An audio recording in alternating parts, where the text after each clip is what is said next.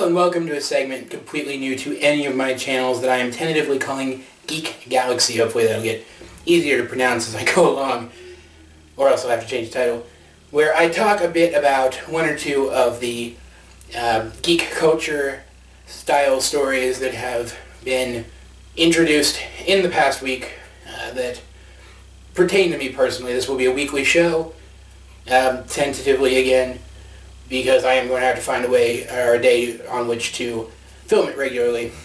And in fact, just today was a very interesting day pertaining to this segment. We found out some pretty interesting stuff. First of all, we now know the air date of the next Netflix Marvel series, the first spin-off to Marvel's Daredevil, which I personally found to be very successful, starring Kristen Ritter of Don't Trust the Bee in Apartment 23, a rather mean-spirited little sitcom that I just never really enjoyed, though that has absolutely nothing to do with Ritter's abilities as an actress. Her skills are quite exemplary, and while she's not quite how I pictured the character, I do feel that she can carry the responsibility of playing the character just fine.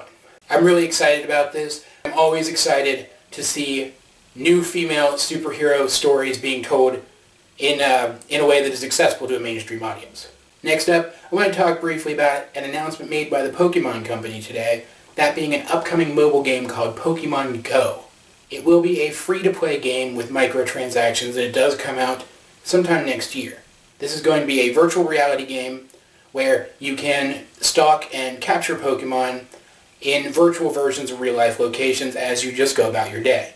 The initial trailer for the game makes it look a lot bigger than I'm sure it's going to be, and a lot more spectacular, though this does have the names of some pretty high-ups in the Pokemon mainstream game continuity attached to it, so I do have faith that it will at least be something worth taking a look at.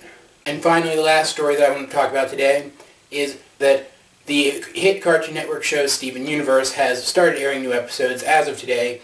They will be airing weekly on Thursday evenings, and I will be expanding upon this more on my other channel, AJ Universe. How long the crew of the show actually intends to air new episodes before taking another hiatus is entirely up in the air, but at least new episodes are coming and I'm really excited about it. This show is great. If you haven't given it a try, you really should. And that's about it for Geek Galaxy today, guys. I hope you enjoyed the new segment.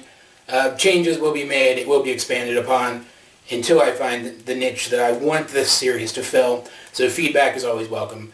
I do understand this is going to be the first new video on the new channel, possibly the first video altogether on the new channel, so probably won't get a lot of feedback on it, at least not right away, but I hope I get some soon, because I do want to make this a regular thing, and I do want to grow this channel. So please, if you enjoyed the video at all, help me out, like and subscribe, and leave a comment down below if you feel so inclined. Either way, this has been AJ22, and I will talk to you guys later.